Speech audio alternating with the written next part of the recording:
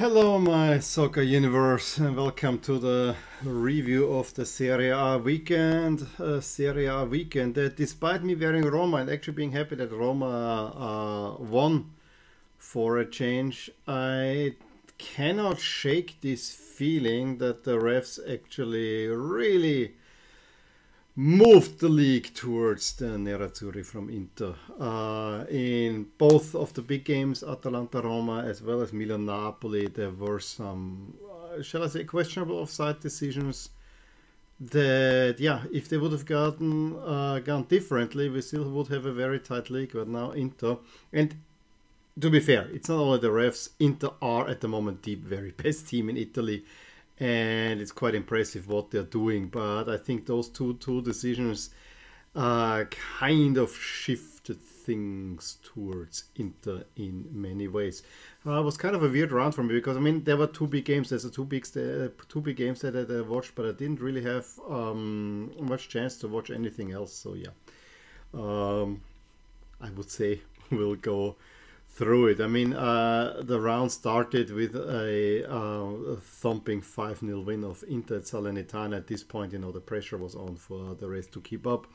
And yeah, Atalanta-Roma, it was, I mean, for most of the first half, a carbon copy of Atalanta against Villarreal. Roma scores early, Tammy Abraham already in the first minute, just very bullish, going towards goal, puts it in.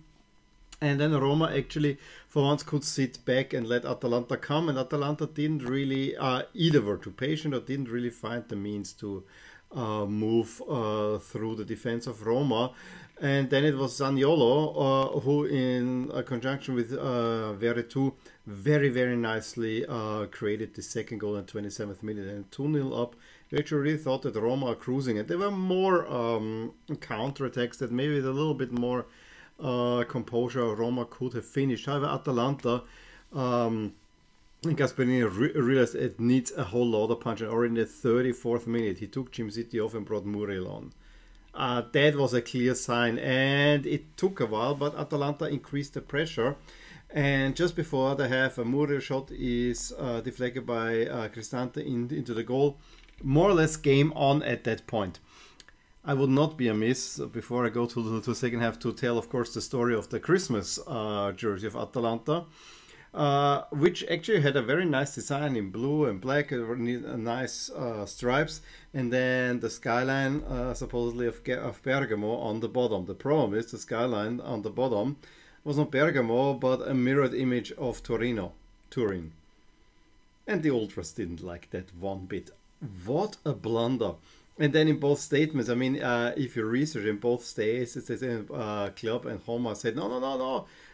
We all, I mean, the skyline can be seen from different perspectives, and this is not it's still Bergamo, when there's a stock image of the Torino skyline that is just mirrored on the jersey. An absolute blunder. An apology should be issued. And yeah, so for Atalanta, the game was already not under a very good start. Second half, Atalanta really ramped up the pressure, and they got the equalizer in 68th minute through Zapata. Or everyone thought so. When you look at the goal multiple times, you think everything's all right. And then there is, I think it was Palomino, standing on the side and just putting a hand on a Roma player. And he's offside because the goalie comes out. But he takes no part in the play. I don't think he's interfering with the player. Don't get me wrong. Roma, number 2 team in Italy for me. I wanted Roma to win this one.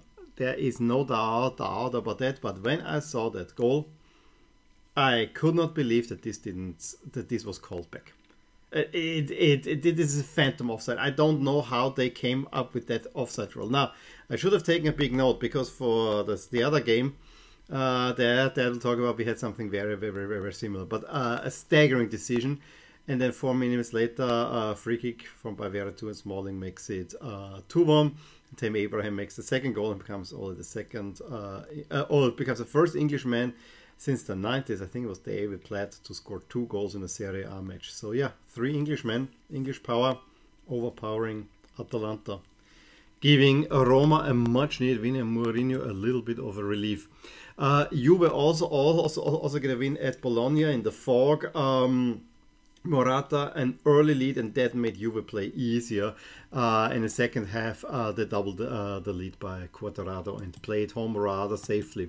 The early game on Sunday is one that I a little bit regret missing, because just the highlights of this one is already loads of fun.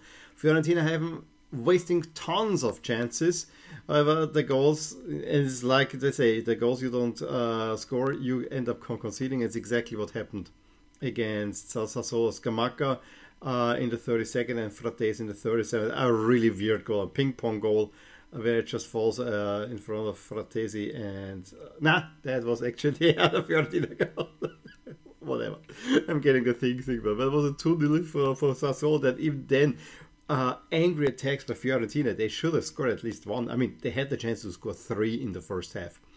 However, they really incessant attacking, and then Vlahovic pulls the back in the 51st, and then the Torreira goal. That's the one that where the Sassuolo defend. I mean, multiple shots, and then ping pong, it goes to Torreira, 61st, 2-2. Ample of time to get the winner. I mean, the momentum was squarely with Fiorentina at the point. However, a rather unnecessary tackle by Biraghi in the 68th. Red card. And then it swings back to Sassuolo and ends up being a 2-2, but a very entertaining game.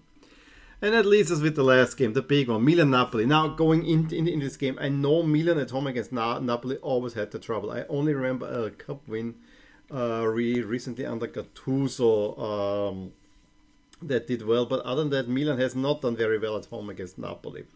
And they started, and why are they playing in black? Again, I'm getting a little bit annoyed. Maybe the squad thinks they play bad in the black jerseys or something like that. I mean, I'm getting really, really annoyed that they are overplaying them at home. But be that how it may, they really looked awful in the first 20 minutes, especially defensively. They could not get a grip of Napoli and give up a very cheap corner kick. It's a short corner kick by Zielinski, where Tonali is at Elmas, and then lets Elmas go, who doesn't even have to jump far, and it goes into the net. And I think for the next 15 to 20 minutes, Milan was lucky to not concede more. However, they consolidated themselves, but were sloppy going forward. And it was mostly that whenever there was a good attacking move, there was usually an offside call. It was usually Ibra being offside. Ibra, I think, is feeling a little bit that he has played way too many minutes as of late. And I think the big problem for Milan, I think Milan is pretty much where they belong. It's not that they, they were maybe overperforming at the beginning of the season. Now they're a little bit worse. But overall, I think Milan are exactly where they should belong. I think a title run, while everyone, including me, would be very excited about it, it's not really in the cards. Let's be fair on that. However, having no Calabria and having no Leao takes out so much speed, and still having the COVID effects on Brahim and also Theo Hernandez, who again was out, and then having Simon Kjær out, that's a huge hole. Yes, Napoli also had many important players missing, Osimhen and Koulibaly, so it was kind of Milan and Napoli more or less go hand in hand in this season in many, many ways. But I said that I thought that especially then towards the end of the first 7 and most in the second half, Milan had the game largely under control. There was a short period midway through the second half when there were changes made. I think especially when Lobotka came on and Udas and then Politano. I really thought that at that point then suddenly Napoli had more control of the game, but then the last 10-15 minutes, Milan had an enormous amount of pressure, but was rather inaccurate. Ibra never in the right position. Messias was first shooting a lot and being active, but as soon as then Giroud came in, and it just didn't work out quite all that well. Having said that, they scored the equalizer. And I felt, yes, I'm a fan. I can see that some said that Napoli was the better team, probably deserved the win. I'm fine with that. I had the feeling that at that point the equalizer was a matter of time and should have happened. I think a draw for me would have been fair. But again, it comes from pressure in the box. Giroud goes down, ball goes on over a few stations to Kessie, who yanks it into the net. And a great celebrations everywhere. And I thought, yeah, at least a point. Yes, not enough, but at least a point. You avoid Napoli overtaking you, still in second place. And then the referee calls the goal off for an offside call that I still don't get. Giroud is lying on the floor. Yes, with the furthest is his head, it's close to the goal, and by the letter of the law I see, yes, this is an offside position. The problem is he doesn't interfere with the play. There is Juan Jesus, Jesus, whatever. I mean, that was another fun thing. The game had Messiahs and Jesus in there. But in any case, very Christmassy. In any case, the defender is lying on Giroud. Giroud is not doing anything. He's not even trying to get to the ball. It's the Jesus playing the ball. At that moment, this is a passive offside. Just because there's contact doesn't make him onside. This is one of the most ridiculous offside decisions I've ever seen. And it really, really broke my mood. It was to the point my wife was hugging me for the last 10 minutes. We were hugging on the couch while watching the game. And I got just so irate. I said, "Cutie, please." I'm enraged. I cannot do this now. Calm down again. But yeah, this was robbery. This was absolute robbery. Yes, if that goal would have stood, Inter still would have a 3-point lead and not a 1-point lead. But still, absolutely crazy. And as I said, I felt that draw was the deserved result. But yeah, so Inter ahead. It's not quite halfway of the season yet, but Inter now 4 points. It's clear Napoli, Milan level on points. Napoli ahead because of head-to-head and goal difference. Both are in favor. And yeah, at this moment, it's hard to see anyone but Inter winning this title. And Roma, Fiorentina, Juve kind of also. Now, it also has to say that after the derby there was I think Milan had Milan-Napoli had a 7-point lead on Inter. Now it's a 4-point deficit. It's an 11-point swing. That's huge.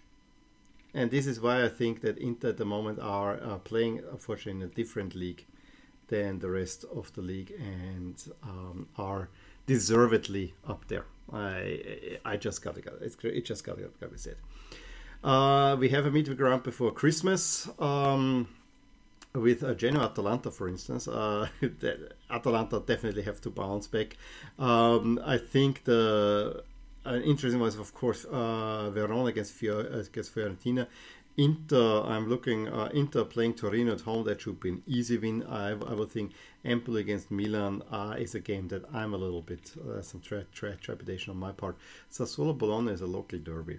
So, just a few things. I don't think it's the greatest of rounds. I probably will only watch Empoli Milan, although Verona Fiorentina looks like a game that sounds like fun as well. In any case, give me a thumbs up. If you enjoyed this video, please drop any comment below what you thought about those offside decisions. And yeah, if you agree or disagree with me on anything, subscribe to my channel if you want to see more videos like this, and I will talk to you soon. Bye. Hey there, I really hope you enjoyed this video, and if you did, here are some videos and playlists that you might enjoy too. Also, please consider subscribing to my channel and hitting the little bell so that you get updated whenever something happens in my soccer universe. And with that, have a wonderful day. Bye.